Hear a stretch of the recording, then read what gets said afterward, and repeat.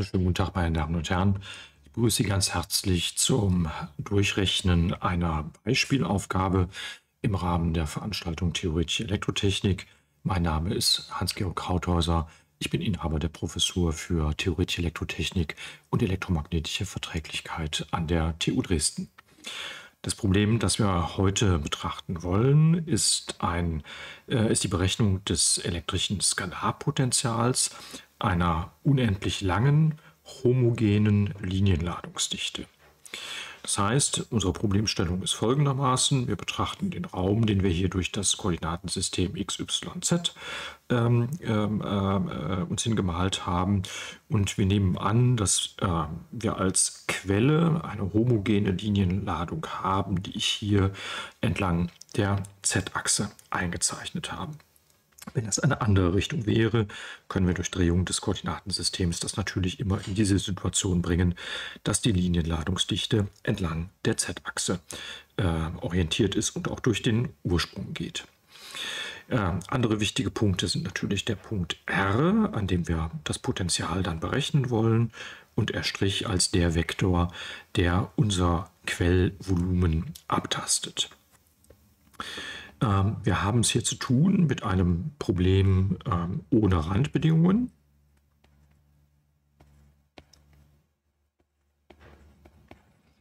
Und für ein solches Problem kennen wir eine explizite Formel für das Skalarpotential Phi, nämlich Phi von R ist gleich 1 durch 4Pi Epsilon 0. Hier steht Epsilon 0, weil wir einfach mal annehmen, dass wir Vakuum haben. Wenn wir eine andere Dielexitätskonstante hätten, würden wir die an der Stelle einfach hinschreiben und dann einfach das Integral über das gesamte Volumen.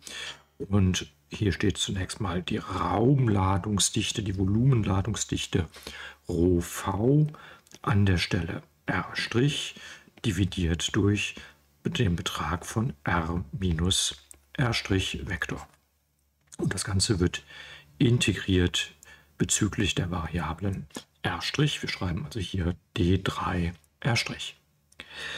Jetzt haben wir keine Volumenladungsdichte vorgegeben, sondern wir haben nur die Linienladungsdichte vorgegeben. Das heißt, das Erste, was wir hier machen, ist, dass wir uns die Raumladungsdichte hinschreiben. Das können wir mit Hilfe der Linienladungsdichte, die ja einfach eine Konstante sein soll, ρL, und dann eben entsprechend mit Delta-Funktion. Wir schreiben das direkt hier mit der gestrichenen Variable. Also steht dann hier Delta x' minus 0 und Delta y' minus 0. Die beiden Delta-Funktionen zeigen uns an, dass eben eine Ladung nur vorhanden ist für die Punkte x' gleich 0 und y' gleich 0, weil dann die Argumente dieser beiden Delta-Funktionen zu 0 werden. Wir können ganz kurz die Einheiten überprüfen. Es muss hier rauskommen Coulomb pro Kubikmeter. Die Linienladungsdichte ist Coulomb pro Meter. Und in den Delta-Funktionen erinnern wir uns daran, dass x' und auch y' ja Längen sind. Das heißt, jede von diesen Delta-Funktionen liefert uns nochmal eine Einheit 1 durch Meter. Und natürlich können wir das auch kürzer schreiben. Das minus 0 bei den Delta-Funktionen können wir weglassen. Das heißt, das ist einfach ρL Delta von x' mal Delta von y'. Ja, und auch den Betrag von R minus R', den können wir natürlich formal vollkommen problemlos hinschreiben. Die Differenz oder der Abstand zwischen R und R' ist einfach gegeben als x minus x' Quadrat plus y minus y' zum Quadrat plus z minus z' zum Quadrat und aus dem Ganzen die Wurzel gezogen. Ja, damit können wir jetzt natürlich in das Integral einsetzen. Das heißt, wir schreiben nochmal hin, Phi von R ist gleich 1 durch 4Pi Epsilon 0 und dann Integral von minus unendlich bis plus unendlich für x, von minus unendlich bis plus unendlich für y und von minus unendlich bis plus unendlich für z. Und ja, Jetzt kommt hier in den Zähler die Raumladungsdichte, die hatten wir gerade schon. Das ist Linienladungsdichte multipliziert mit den beiden Delta-Funktionen. Und das Ganze wird dividiert durch den Abstand zwischen r und r', also x minus x' Quadrat plus y minus y' zum Quadrat plus z minus z' zum Quadrat. Daraus die Wurzel. Und das Ganze wird integriert bezüglich x', y' und z'.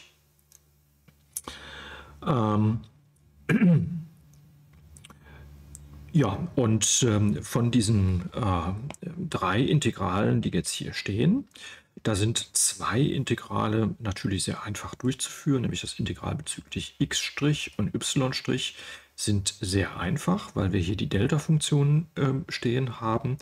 Und die Stelle, bei der das Argument 0 wird, die ist ja innerhalb des Integrationsgebietes. Also das würde ja zum Beispiel hier 0 für x' gleich 0. Und 0 ist natürlich im Integrationsgebiet zwischen minus unendlich und plus unendlich. Und somit pickt uns die Delta-Funktion x, wenn ich über x', die Delta-Funktion von x', wenn ich über x' integriere, gerade den Wert raus, wenn eben x' gleich 0 ist. Hier steht x'. Ja. Bei der Integration über y' das gleiche. Da wird uns einfach der Wert des Integranten an der Stelle y' gleich 0 herausgeworfen. Ja, sodass wir also das direkt hinschreiben können. Das ist 1 durch 4π Epsilon 0. Und dann bleibt eben nur noch das z-Integral über, das von minus unendlich bis plus unendlich läuft. Und dann haben wir hier die Linienladungsdichte, die wir genauso gut jetzt auch schon hätten vor das Integral ziehen können. Und dann eben 1 durch Wurzel. Die Klammer kann ich weglassen. Ich mache es nochmal ordentlich. 1 durch Wurzel x² plus y² plus z minus z' zum Quadrat. Und integriert wird jetzt nur noch bezüglich z'. Und ja, dieses, was hier steht, x² plus y², das können wir ja auch Rho² nennen, wenn eben das Rho nichts anderes ist als hier die Länge der Projektion in der xy-Ebene.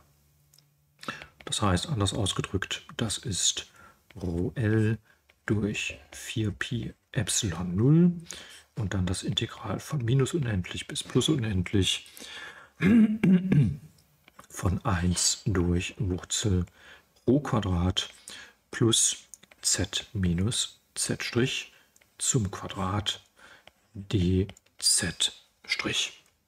Ja, und das sieht ja schon ganz gut aus. Das schreit jetzt eigentlich danach, dass man hier mal substituiert. Machen wir das direkt mal. Also wir machen eine Substitution. Das mache ich mal hier so in ein Nebenkästchen rein. Und was substituieren wir? Wir setzen zum Beispiel eine neue Variable und nennen die u.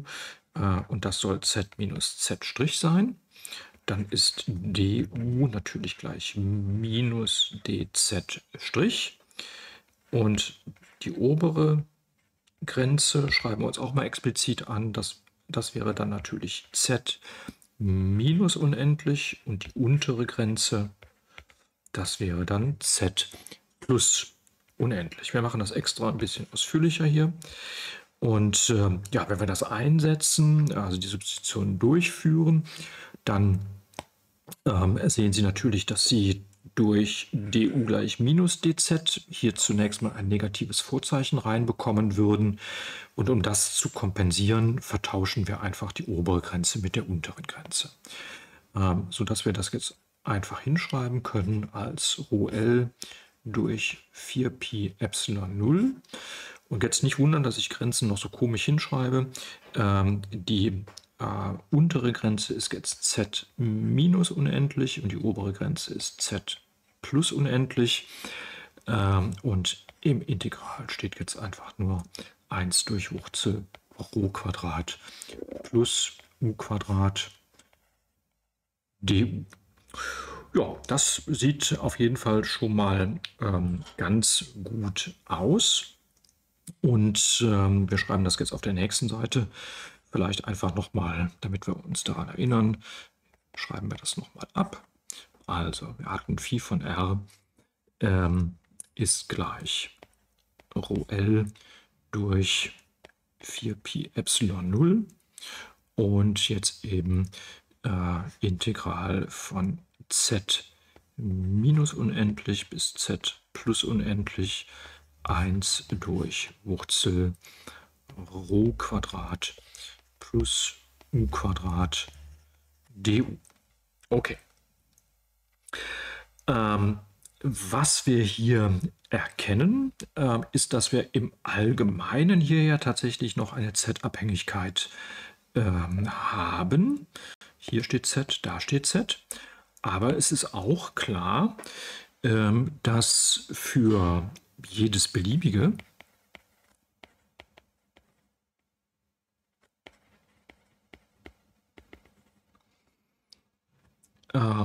aber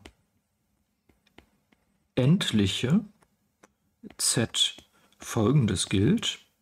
Wenn Z endlich ist, dann ist Z minus unendlich auf jeden Fall noch minus unendlich und Z plus unendlich wäre auf jeden Fall noch plus unendlich. Das heißt, dann unter dieser Voraussetzung gilt auf jeden Fall Folgendes, dass Phi von r gleich ρl durch 4pi Epsilon 0 und jetzt einfach Integral von minus unendlich bis plus unendlich 1 durch Wurzel Rho Quadrat plus u Quadrat du ist.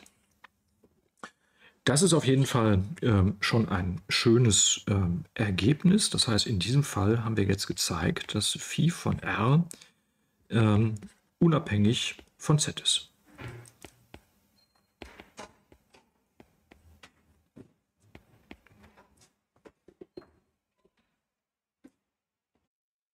Diese Unabhängigkeit der Lösung, also des Skalarpotentials von der Variablen z, hätten wir auch schon ganz von Anfang an annehmen können, weil das Gesamtproblem mit dieser unendlich ausgedehnten Linienladung in z-Richtung ist ja translationsinvariant in z-Richtung.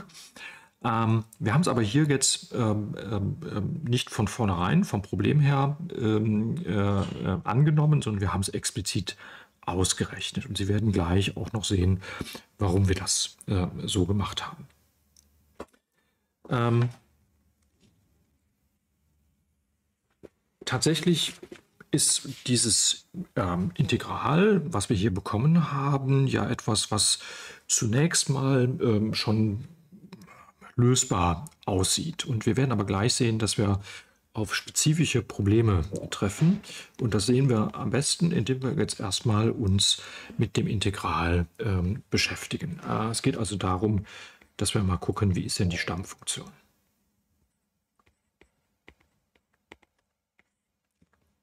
Geht also um folgendes Integral.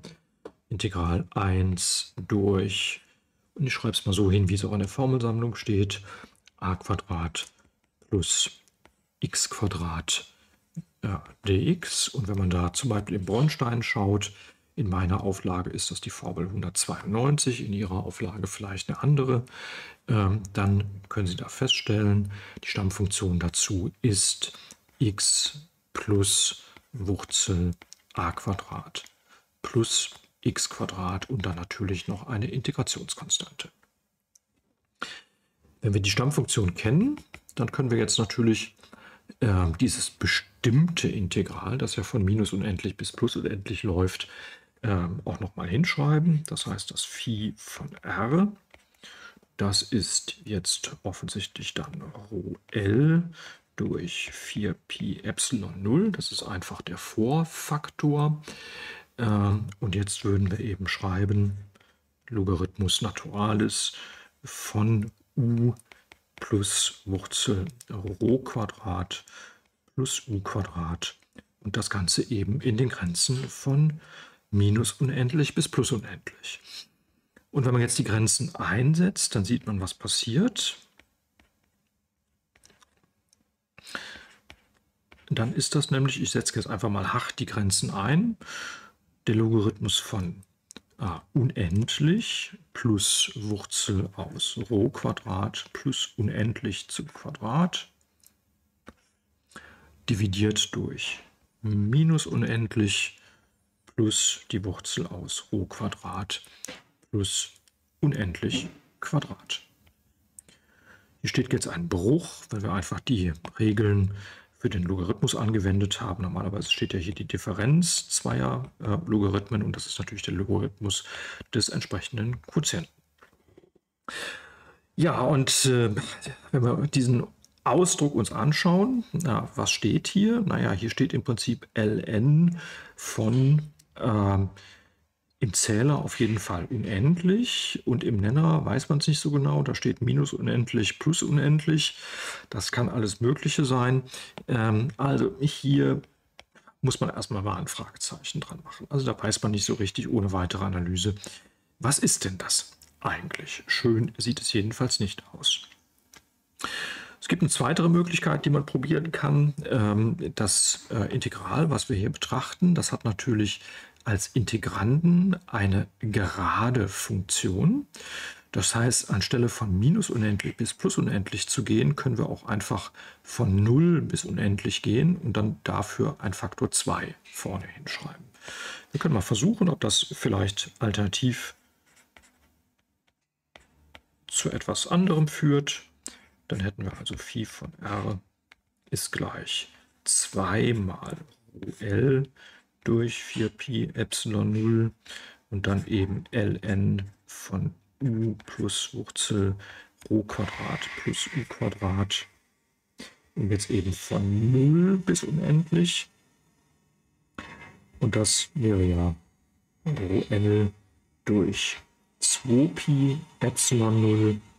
Und wenn wir jetzt wieder hart einsetzen, unendlich plus Wurzel Rho Quadrat plus unendlich Quadrat dividiert durch 0 plus Wurzel Rho Quadrat plus 0 Quadrat. Ja, und was ist das? Hier steht im Nenner für Rho ungleich 0.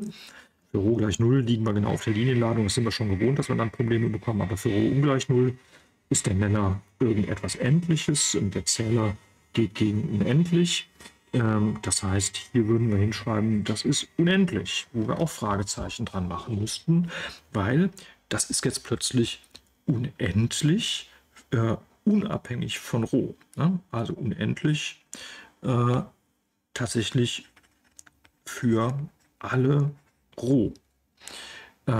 Und das ist etwas, was uns natürlich überhaupt nicht gefällt. Sie sehen also, dass selbst bei diesem einfachen Integral, bei dieser einfachen Aufgabe, wir jetzt an einen Punkt gekommen sind, wo wir die Analyse noch mal etwas ausdehnen müssen. Nebenbemerkung, wenn Sie die ganze Aufgabe über das elektrische Feld lösen und nicht über das Potential oder das Potential dann auch erst aus dem Feld ausrechnen, dann bekommen Sie diese Probleme übrigens nicht. Es ist also ein wenig dem geschuldet, dass wir hier unbedingt direkt das Potential ausrechnen wollen, aber man kann an der Stelle mal schön demonstrieren, wie man denn mit solchen Problemen umgeht. Das Erste, was wir dafür machen wollen, oder die erste Frage, die wir uns stellen, ist, könnte es daran liegen,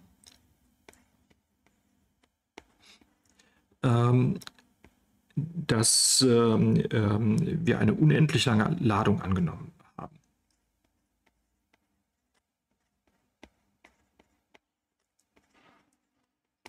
Das ist ja eine Modellannahme, die so in der Realität nicht zu realisieren ist. Und wir haben inzwischen gelernt, dass es immer mal sein kann, dass wenn wir Modelle etwas komisch formuliert haben oder etwas realitätsfern formuliert haben, dass wir auch merkwürdige Lösungen bekommen. Deshalb würden wir jetzt zunächst mal dahin gehen, dass wir sagen, okay, dann betrachten wir doch mal eine endlich lange Linienladung.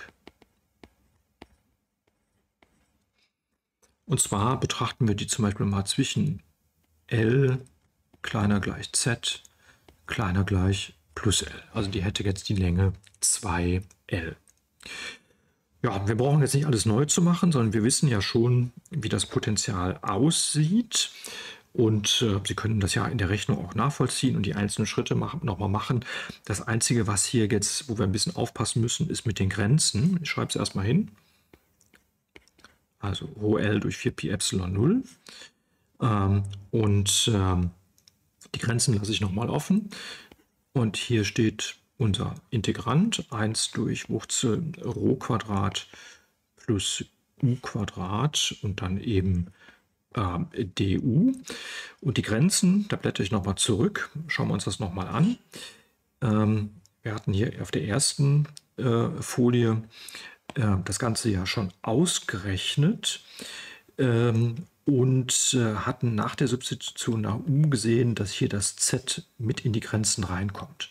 Das heißt, wo hier steht z minus unendlich und hier oben z plus unendlich, muss jetzt eben z minus L und z plus L stehen. Das ist genau der Grund, dass ich hier das z habe stehen lassen, weil jetzt brauchen wir es tatsächlich. Also für z minus unendlich spielt das z keine Rolle. Für z plus unendlich spielt das z auch keine Rolle. Wenn wir aber nicht minus unendlich und unendlich haben, dann spielt es tatsächlich eine Rolle. Das heißt, was hier steht, ist jetzt z minus L und hier oben steht z plus L. Sodass wir hier also sehen, dass für eine endliche Linienladung das eine Funktion von z ist. Das können wir mal festhalten.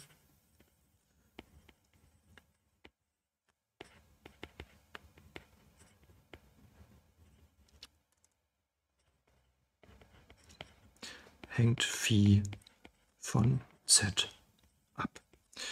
Und das ist auch gar nicht anders zu erwarten, weil das Translationsargument, die Translationsinvarianz, die wir als Argument gerne für die Unabhängigkeit der Lösung von der entsprechenden Variable heranziehen, das gilt ja hier nicht. Wenn ich ein endliches Quellgebiet habe, dann ist das ja gerade nicht mehr translationsinvariant, in dem Fall in z-Richtung.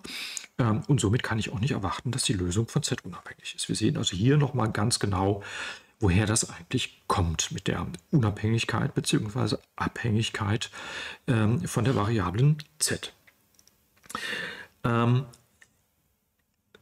Ja, jetzt ist das natürlich nicht so schön mit dem z in den Grenzen. Deshalb machen wir jetzt folgenden Schritt. Wir betrachten nun z gleich 0. Warum machen wir das? Wir machen das, weil wir ja von der Betrachtung der unendlichen Ladung auf jeden Fall schon wissen, dass sie von z, dass da die Lösung von z unabhängig ist. Und wenn wir jetzt eine endliche Linienladung betrachten, dann eigentlich nur deswegen, weil wir nachher mal den Grenzübergang L gegen unendlich ausprobieren wollen.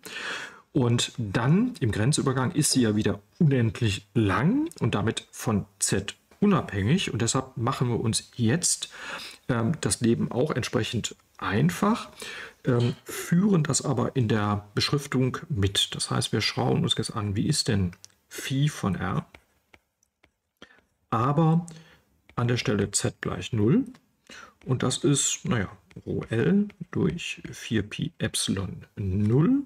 Und jetzt eben das Integral von minus L bis plus L, 1 durch Wurzel Rho Quadrat plus u Quadrat du.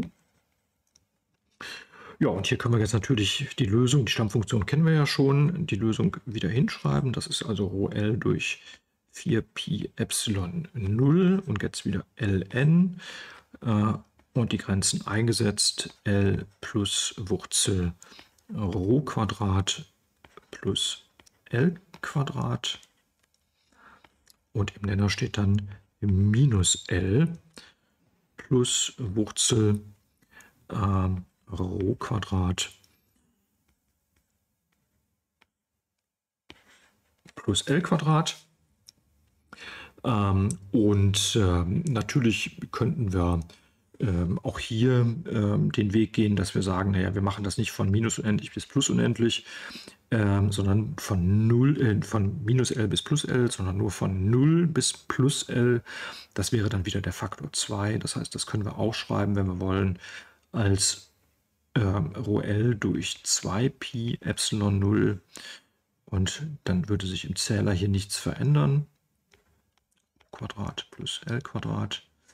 Und im Nenner stünde nicht das minus L, sondern einfach die 0, sodass da einfach Rho übrig bleiben würde. Und ja, wir können das auch noch ein bisschen anders schreiben.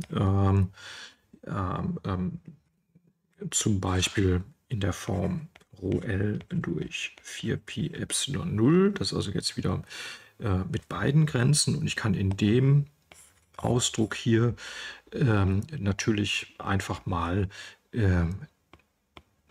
Zähler und Nenner durch L dividieren. Das hat auch den Vorteil, dass ich hier innen drin relative Größen bekomme, was immer ganz schön ist. Machen wir das mal, dann hätten wir einen entsprechenden Ausdruck Ln und dann eben, schreibt die Wurzel jetzt mal nach vorne, Wurzel Rho² durch L² plus 1 und dann eben nochmal plus 1 und im Nenner stünde Wurzel aus Rho² durch L² plus 1 und dann eben minus 1. Oder noch eine Alternative, ich schreibe es wieder mit den Grenzen von 0 bis L, dann wäre es also ρL durch 2π Epsilon 0 Ln und dann steht oben hier Wurzel Rho durch L zum Quadrat plus 1 und nochmal plus 1 dividiert durch Rho durch L. Ja, und egal welchen Ausdruck man sich hier jetzt anschaut, stellen wir, oder wir machen es mal folgendermaßen, wir schreiben auf der nächsten Seite das Ganze nochmal und diskutieren es dann ist es vielleicht übersichtlicher. Also wir schreiben den Ausdruck nochmal ab. Phi von R bei Z gleich 0.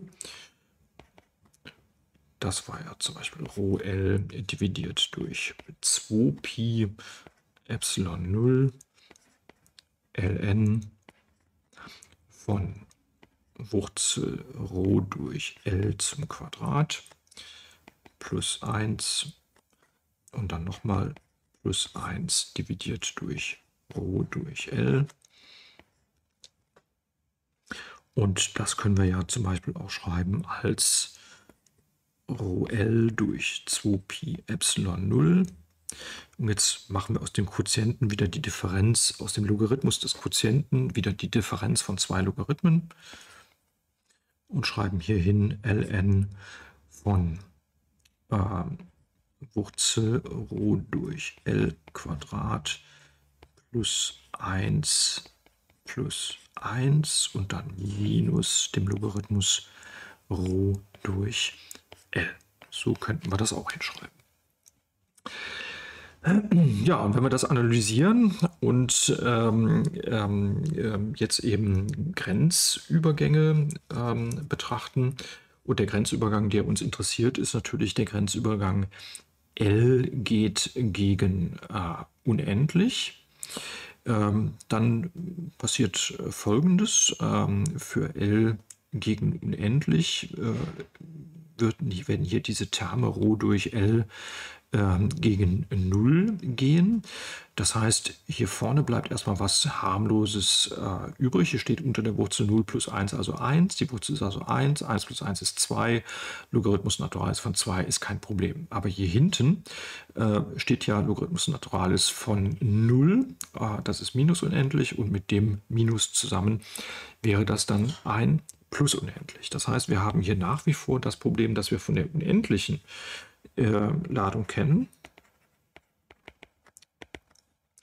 dass nämlich im Limes L gegen unendlich weiterhin gilt Phi von R, z gleich 0 hatten wir gesetzt, ist gleich unendlich, und zwar für alle Rho kleiner unendlich. Also nur für Rho gegen unendlich könnte man das noch anders diskutieren, aber für alle Rho kleiner unendlich, für alle endlichen Rhos ist der Grenzübergang L gegen unendlich nach wie vor problematisch. Das ist aber nicht das Einzige, was auftritt, sondern es ist nach wie vor auch so, dass, das wäre der erste Punkt, und weiterhin gilt, dass selbst für L echt kleiner unendlich Rho gegen unendlich problematisch ist.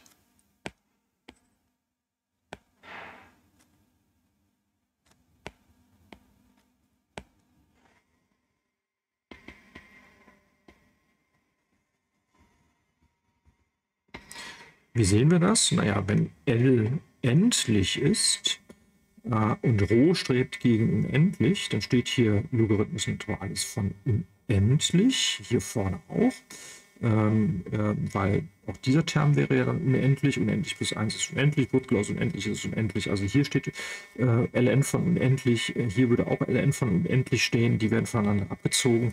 Das wäre tatsächlich auch problematisch. Also hier stünde sowas wie Phi ist gleich unendlich minus unendlich, und dann müssen wir einfach auch ein Fragezeichen dran machen. Das heißt, wir haben hier nach wie vor ein gewisses Problem. Es gibt aber einen Ausweg, den wir uns jetzt hier anschauen. Und dieser Ausweg ist, dass wir uns darauf besinnen, dass das Skalarpotential ja nur bis auf einen Faktor definiert ist, bis auf eine additive Konstante definiert ist.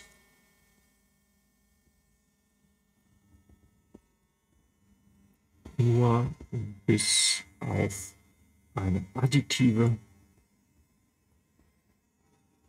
Konstante bestimmt. Das heißt, wir können vom Potential auch einen festen Wert abziehen, und das ist immer noch eine Lösung. Und das können wir mal probieren, indem wir Folgendes machen. Wir nehmen mal unser Phi von R, das wir ja nur für z gleich 0 betrachtet haben. Das schreibe ich immer mal wieder mit dran. Und ziehen davon einen festen Wert ab, nämlich den Wert, den genau dieses Potential, das wir nach wie vor bei z gleich 0 auswerten, bei einem bestimmten Wert, der ist beliebig, aber fest, und den nennen wir Rho0, hat. Wir beziehen das Potential also sozusagen von der Größe her auf einen Wert des Potentials an einer bestimmten Stelle, und wir legen uns noch nicht darauf fest, welche Stelle das ist. Ja, und wenn wir das machen, dann schreiben wir das erstmal hin. Das ist dann natürlich Rho-L durch 2Pi Epsilon 0. Dann kommt unser Logarithmus. Und ja, beide Lösungen entsprechen der Logarithmusfunktion. Wenn ich die voneinander abziehe, ist das das gleiche, als wenn ich die Argumente durcheinander dividiere. Also schreiben wir zunächst unser ursprüngliches Argument hin. 1 plus Wurzel Rho durch L zum Quadrat plus 1 dividiert durch Rho durch L. Und jetzt multipliziere ich mit dem Kehrwert an der Stelle Rho gleich Rho0. Das heißt, da steht dann oben Rho0 durch L und unten steht dieser Term, den wir vorher im Zähler hatten, 1 plus Wurzel und jetzt eben Rho0 durch L zum Quadrat plus 1. Und hier können wir jetzt natürlich, ich setze hier nochmal Klammern, was Sie sehen, ist, dass das L hier rausgestrichen werden kann und das Rho0 durch Rho, das kann ich natürlich auch in den Zähler reinschreiben. Das heißt, wir könnten das folgendermaßen schreiben: Rho-L durch 2Pi Epsilon 0 Ln von und dann eben hier Rho0 durch Rho 1 plus Wurzel Rho durch L zum Quadrat plus 1 dividiert durch 1 plus Wurzel Rho0 durch L zum Quadrat plus 1. Und ja, führen wir die Multiplikation im Zähler ruhig nochmal aus. Dann hätten wir Rho0 durch 2Pi Epsilon 0 Ln und dann steht da Rho0 durch Rho plus, und das Rho0 durch Rho ziehen wir jetzt natürlich in die Wurzel rein als Rho0 Quadrat durch Rho Quadrat. Dabei geht dann bei dem ersten Summanden das Rho Quadrat raus. Also steht da Rho0 durch L zum Quadrat und dann hier hinten natürlich plus Rho0 durch Rho zum Quadrat. Und daraus die Wurzel und der Nenner ist unverändert, so wie wir ihn hatten. 1 plus Wurzel Rho0 durch L zum Quadrat plus 1. Und ja, wenn wir diesen Ausdruck hier untersuchen, was ist denn jetzt für Rho gegen unendlich? Für Rho gegen unendlich haben wir hier einen Term, der wird auf jeden Fall gegen 0 gehen. Hier haben wir einen Term, der wird auch gegen 0 gehen. Das sind die einzigen Terme, wo das Rho drin vorkommt. Das heißt, hier haben wir einen Ausdruck, der ist auf jeden Fall endlich.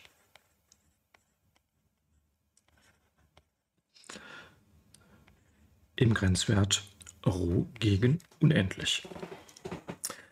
Das heißt, was wir sehen, ist, dass wir es erreichen können, dass die Linienladung, die endliche Linienladung der Länge 2L zu einem beschränkten Potential führt. Wir hatten ja vorher das Problem, dass es plötzlich für alle Rho den Wert unendlich hat oder einen unbestimmten Wert hat. Das war unschön. Hier sehen wir jetzt tatsächlich eine Rho-Abhängigkeit, eine explizite Rho-Abhängigkeit.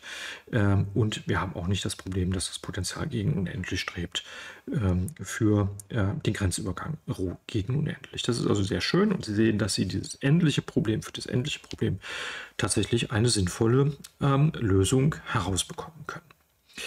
Was wir jetzt als nächstes machen wollen, was ja noch offen ist, ist, dass wir eben den Grenzübergang betrachten. Das ist ja noch zu tun. Das heißt, wir wollen jetzt diese Größe hier, die wir jetzt uns angeschaut haben, also das Potential bezogen auf einen Referenzpunkt, das wollen wir jetzt noch im Grenzwert L gegen unendlich uns anschauen.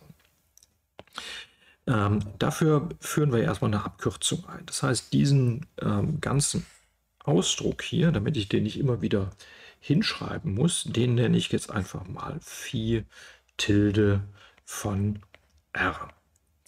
Dann ist das einfacher. Und was wir nun eben machen wollen, das ist die Betrachtung des Limes L gegen unendlich, genau von diesem Phi Tilde von R. Ja, und dieser Grenzwert, das schreiben wir nochmal hin, das wäre dann Limes L gegen unendlich. Und jetzt schreiben wir den Ausdruck hin, den wir gerade hatten. Rho L durch 2Pi Epsilon 0. Und jetzt kommt der Logarithmus und dann eben, ja, ich nehme jetzt mal die Form, wo das Rho0 durch Rho wieder ausgeklammert ist ja ganz egal, 1 plus Wurzel Rho durch L zum Quadrat plus 1 dividiert durch 1 plus Wurzel Rho0 durch L zum Quadrat plus 1. Das war eine der Schreibweisen, die wir gefunden hatten. Und wenn wir hier jetzt den Grenzwert uns anschauen, was passiert im Grenzwert L gegen unendlich, haben wir hier einen Term, der gegen 0 geht.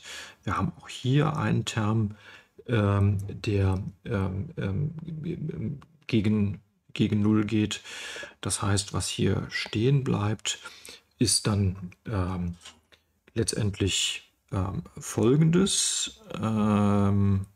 Gehen wir es nochmal durch. Hier steht dann eine 0. 0 plus 1 ist 1. 1 plus 1 ist 2. Und hier unten steht eben auch 1 plus Wurzel aus 0 plus 1, also auch eine 2. Die 2 kürzt sich raus.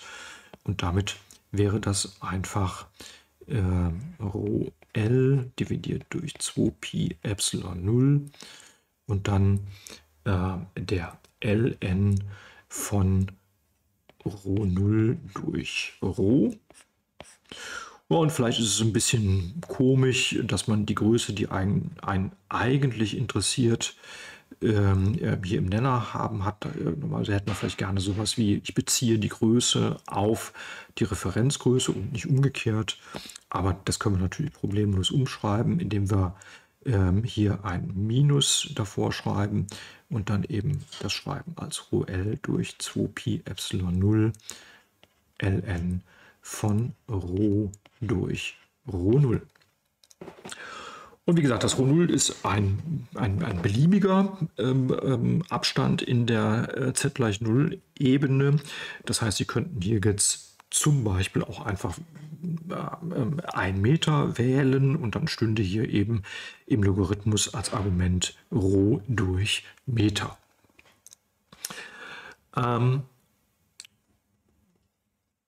Gut, was wir damit jetzt tatsächlich gesehen haben, ist, dass wir hier also über diese Umwege, die wir gegangen haben, dass wir also erstmal das bezogene Potential betrachtet haben und auch erstmal das für endliche L ausgerechnet haben, letztendlich den Grenzwert doch noch bestimmen können.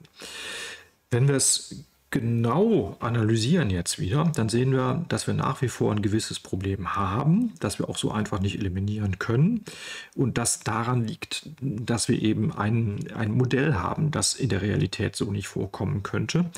Wir haben nämlich jetzt hier nach wie vor das Problem, wenn Rho gegen unendlich strebt, dann haben wir hier den Logarithmus von unendlich und das ist nach wie vor unendlich, sodass wir hier einen unbegrenzten Wert des Potentials nach wie vor bekommen würden für Rho gegen unendlich. Für Rho gegen 0 passiert das Gleiche, aber wenn wir auf der Linienladung sind, überrascht uns das nicht. Aber im Unendlichen hätten wir uns eigentlich eine beschränkte Lösung gewünscht. Wir haben auch gesehen, dass die für die endliche Anordnung rauskommt.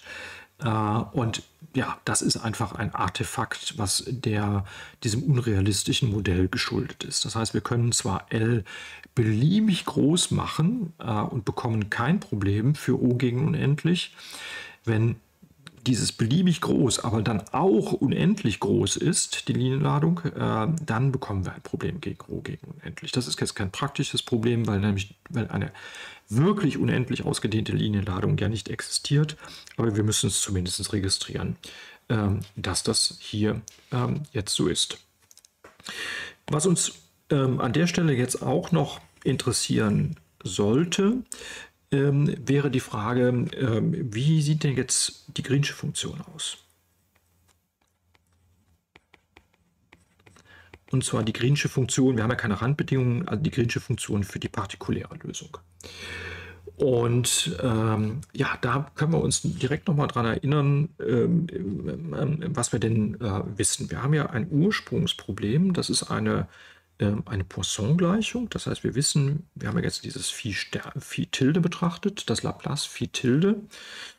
Ich kann es auch einsetzen, das ist ja nichts anderes als Laplace von minus Rho L durch 2Pi Epsilon 0 ln von Rho durch Rho 0. Das ist ja gleich minus 1 durch Epsilon 0 die Raumladungsdichte. Und in unserem Fall ist die Raumladungsdichte ja gerade eine spezielle Form, die haben wir am Anfang ja hingeschrieben. Das heißt, hier steht einfach Rho L mal Delta. Und ich schreibe es jetzt mal wirklich so, x minus 0 Delta y minus 0.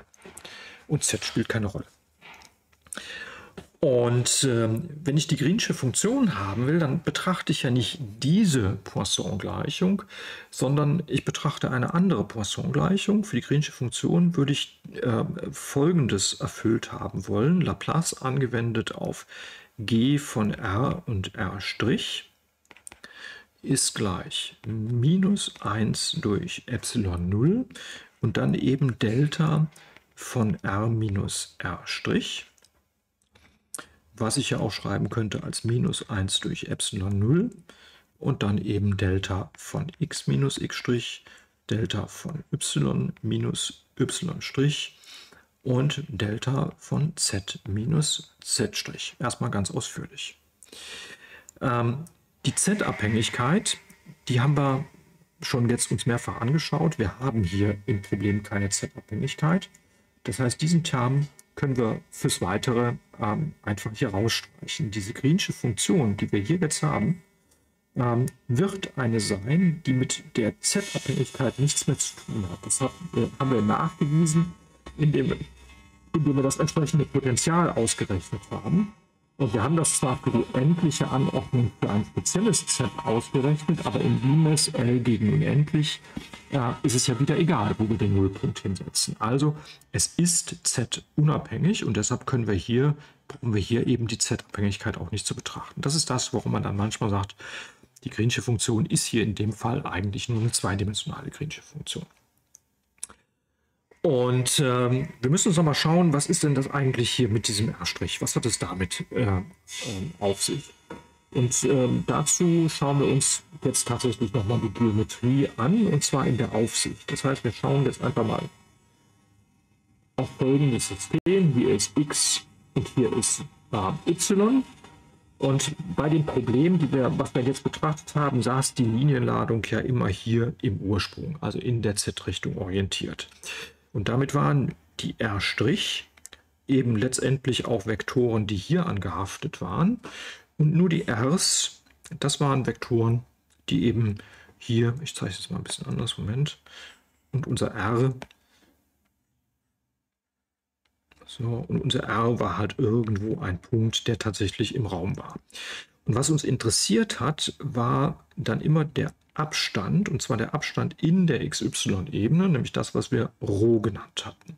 Also R kann sehr wohl über der Ebene liegen, aber tatsächlich hat uns nur der Abstand in der Ebene interessiert, zwischen unserem Quellpunkt und dem Aufpunkt. Und dieses Rho, das ist ja nichts anderes als eben x² plus y² und daraus die Wurzel. Wenn wir jetzt das Rho', oder wenn wir hier noch, was weiß ich, das Rho' einbringen wollen, oder ne, machen wir erstmal das Rho 0, das hatten wir ja auch, das Rho 0 wäre dementsprechend x 0² plus y 0². Das müssen wir auch nochmal hinschreiben. Das wäre also das, was zu dem R0 gehört. Also irgendwo hätten wir noch ein R0 und entsprechend ein Rho 0. Da haben wir es ja drauf bezogen. Wenn wir jetzt das verallgemeinern, um das R' noch reinzubringen, dann hätten wir nach wie vor eben unser Koordinatensystem und würden jetzt annehmen, dass unsere unser R' an einem beliebigen Ort wäre und wir hätten irgendwo anders unser R. Und es ist aber klar, dass uns dann natürlich wieder nur der Abstand zwischen dem Quellpunkt und dem Aufpunkt interessiert. Also das hier als Betrag von R minus R', aber Vorsicht, natürlich für Z gleich 0 und Z' gleich 0. Also beides auf die Ebene projiziert. Und für R0 wäre es das Gleiche. Das heißt, das Rho geht jetzt eigentlich über in etwas, das anders aussieht, nämlich x minus x' zum Quadrat plus y minus y' zum Quadrat. Und entsprechend würde das Rho 0 übergehen in x0 minus x' zum Quadrat plus y0 minus y' zum Quadrat. Und damit können wir dann aber direkt einen Termvergleich machen, ne, wenn wir die Terme miteinander vergleichen und jetzt realisieren, dass anstelle von 0 jetzt eben ein x' und ein y' reinkommt. Und das natürlich bei der Lösung von Rho 0 genauso, dann sehen wir durch einen Termvergleich, das Einzige, was hier passiert, ist, dass hier ein Rho L auftaucht und hier eben kein Rho L steht.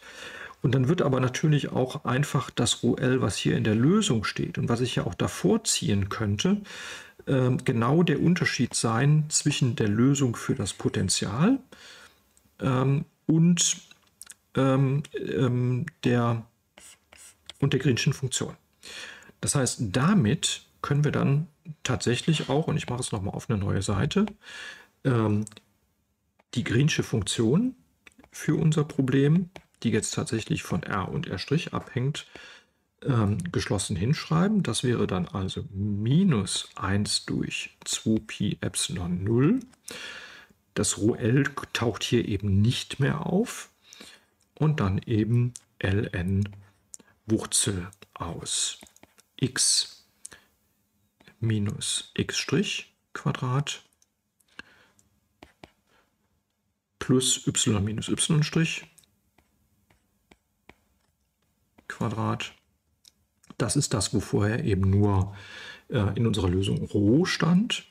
Und das Ganze wird dividiert durch Wurzel x0 minus x' zum Quadrat plus y0 minus y' zum Quadrat. An der Stelle stand vorher eben nur das Rho 0. Oder ich kann es auch in eine andere, vielleicht etwas kompaktere Form schreiben. 1 durch 2pi Epsilon 0 und jetzt eben ln von R minus R' Betrag, aber eben für z gleich 0 und z' gleich 0. Das heißt, es ist wirklich auf die Ebene beschränkt, dividiert durch R0 minus R' und das eben auch auf die Ebene beschränkt. Hier sieht man noch mal ganz deutlich, die Greensche Funktion ist jetzt eine Greensche Funktion, die nur noch in der Ebene z gleich 0 agiert. Und wenn wir das Ganze, wenn wir jetzt die Greensche Funktion explizit hinschreiben wollten, tatsächlich nur für eine Linienladung entlang der z-Achse,